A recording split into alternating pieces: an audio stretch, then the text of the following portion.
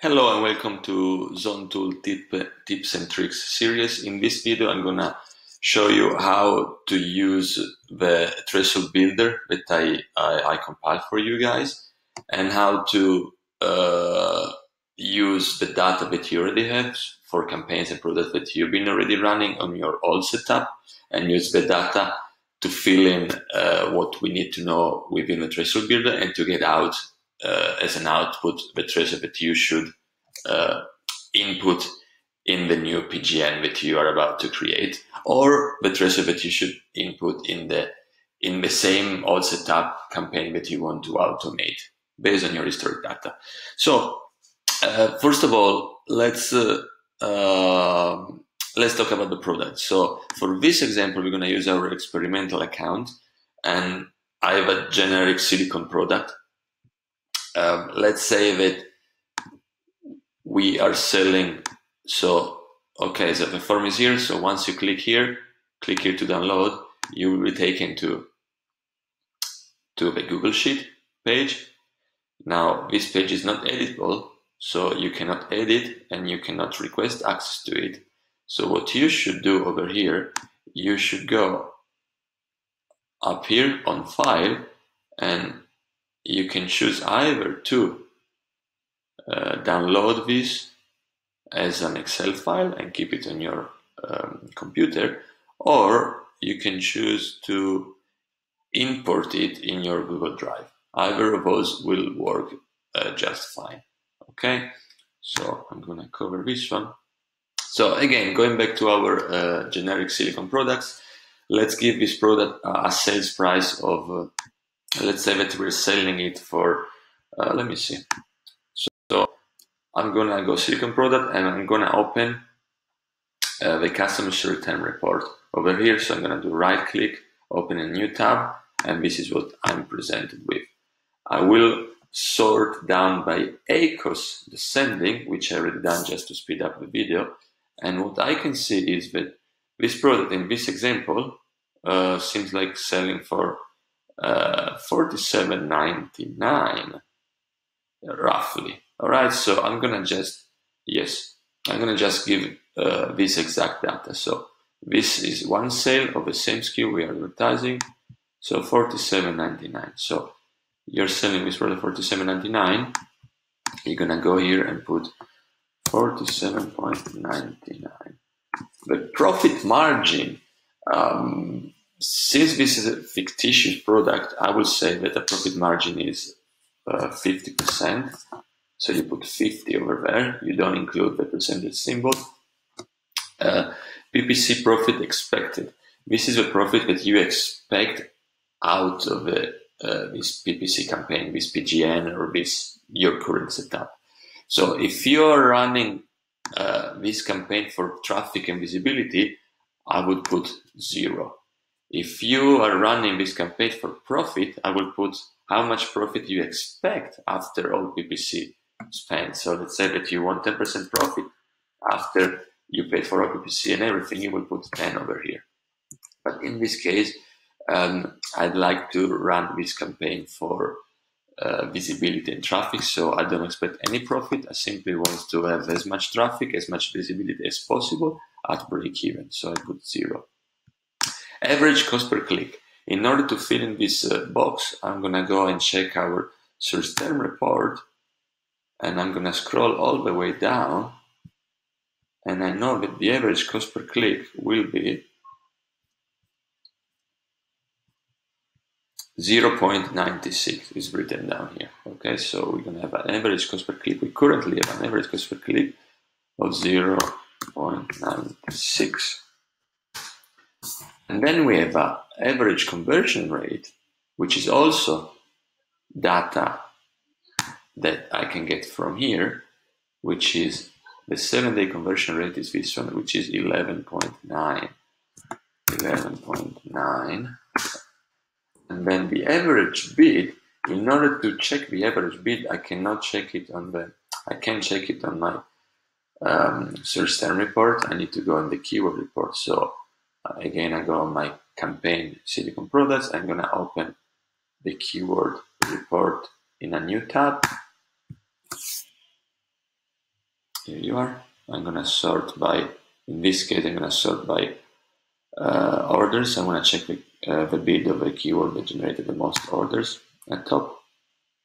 Let me check very quickly if the cost per click is online. Yes, 0.96. Okay, so as you see, we don't really have many keywords. So what you want to do over here, sorry, you want to put the average bid of the highest volume keyword you have. Okay, so for this example, I'm gonna take the top, how many we have here, the only one we're selling, 1, 2, 3, 4. I'm gonna choose the top 5 just to keep it easy. Okay, so we have 1, 2, 3, 4, 5, 6 keywords.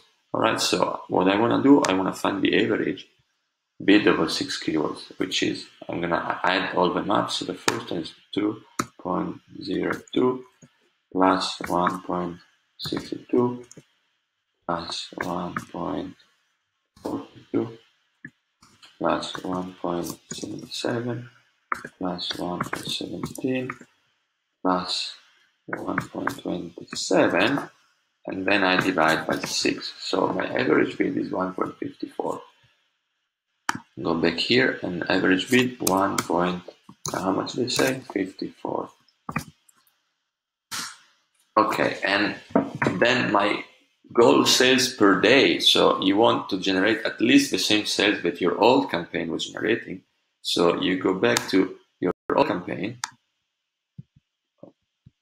and you check how many sales you generated. This is last 6 months. So assuming that this is your last 6 months period, we generated over 7 days 27,000 sales. Again, this is fictitious data. So I will take 27,000 and I will divide it by 6 months, which is the period I'm looking at, divided 6, and then I will divide it again by 30 because I need the daily amount. Divided by 30, which is 150. So I want to generate 150 sales a day. So I'm gonna put 150. Detergents, I will cover that one later. Okay, so right now, up to this point, I show you how to select the thresholds based on your historic data. Okay, now the next part, the next step will be to select what keyword you want to take from your old campaign and bring it to your new PGN, in case you are doing this for creating a PGN. So this exercise will be done not on the keywords level, but I will do it on the customer terms report. So we have the customer return report of the silicone product campaign over here. What I already did is I sort when descending by ACOS 7, and I will salvage. So we know that our profit margin 50%. So our ACOS target right here is 50%. So I will salvage, first of all, only and all the keywords or search terms that have been historically performing within my thresholds, which is many of them. Okay, many of them. For the purpose of this video, I'm not gonna use all of them. I'm gonna just go all the way up and select. Let me think what I can do. I'm gonna sort them down just for the purpose of this video. I'm gonna, just because I don't want to use like 500 keywords, I'm gonna sort them down by sales volume 7.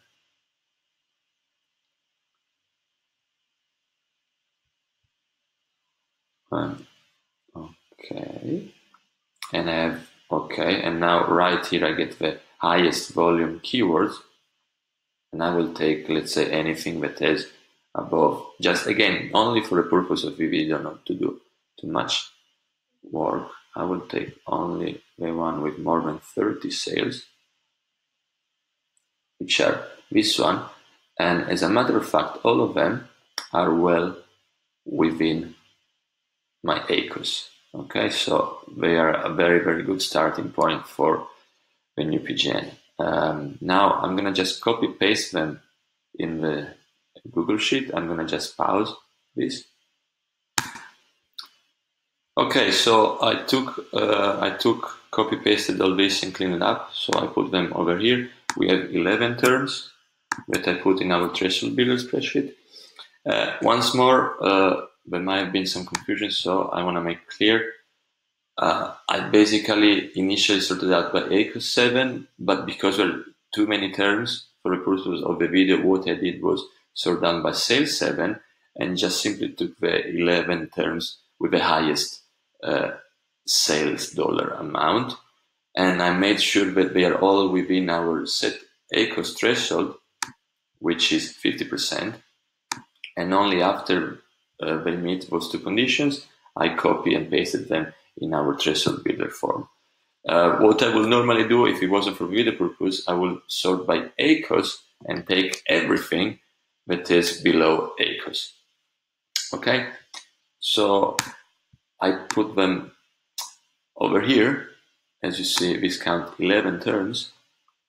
And the next step is to check what our form tells us. Okay, so because we have only 11 keywords, our daily budget, our advised daily budget will be only about $90. The maximum spend would be about 15.40.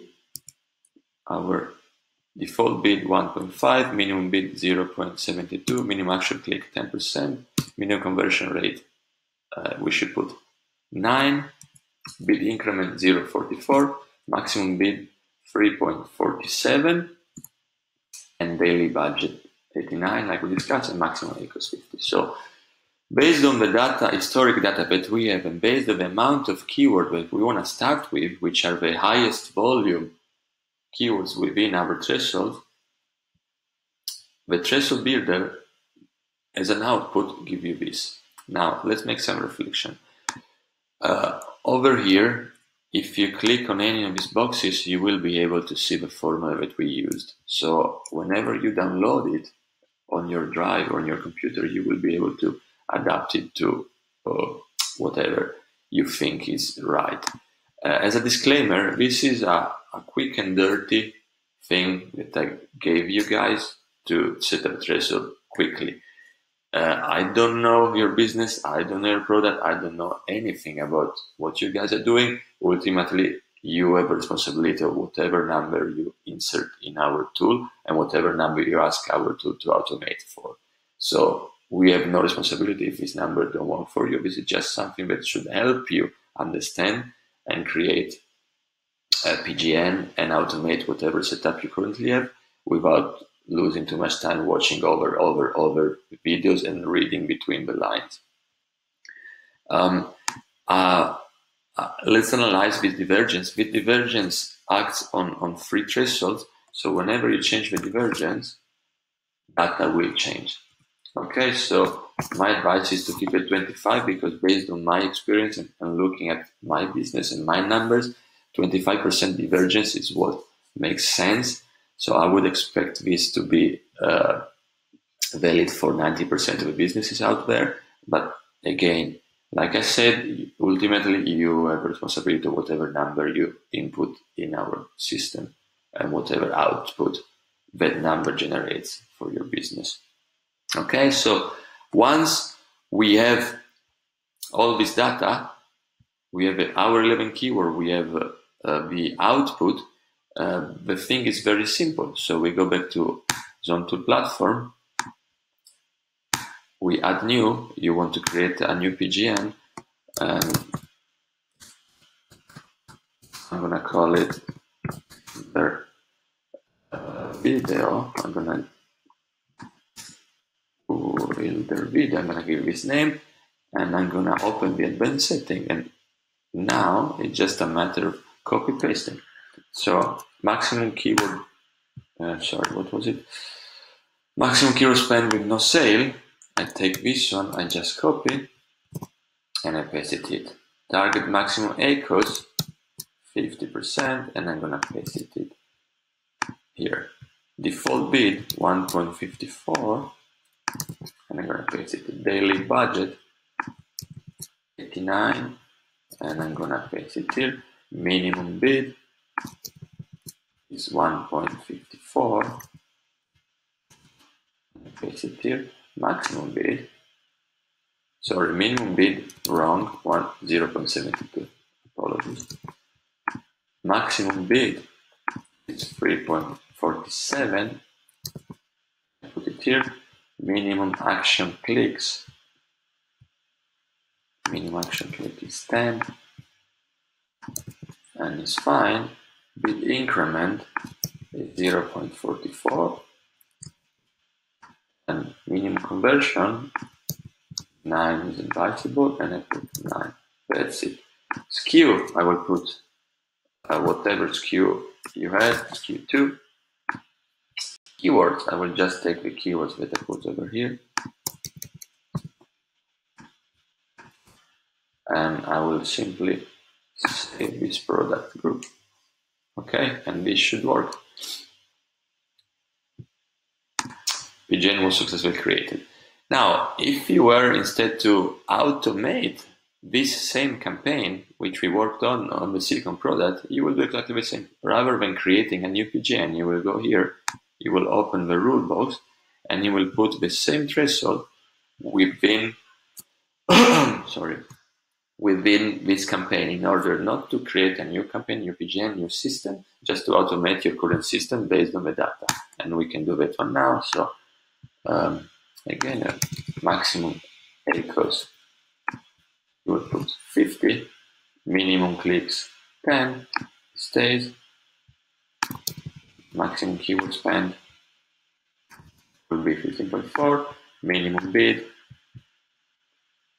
will be 0.72, maximum bid, instead of 5, we're going to put 3.47, bid increment 0.44, minimum conversion rate, that was 9 over here. Okay, so, and I'm going to override everything that is inside, because we just set a new rule from scratch, just to be sure I do it, and save. So right now I show you two things. So based on the data that we gathered over the last 6 months over this fictitious product and fictitious campaign, I use that data in order to generate the threshold that we should need, the optimal, the possibly optimal threshold that we should use in order to automate our current setup, or to use on a new PGN with this keyword and the related budget. I hope this video helps you understanding a little bit more how I go about and how you should go about using the threshold builder, choosing the keywords to give to a new PGN, and what threshold to use based on your previous data, historic data, either on a new PGN or on your current system if you were to automate it. Just the last thing, I wasn't clear about where to find the threshold builder. That will be on www.Zon.Tools/threshold-builder, and you will find our threshold builder for you to download. Thank you very much for watching. I'll see you next video.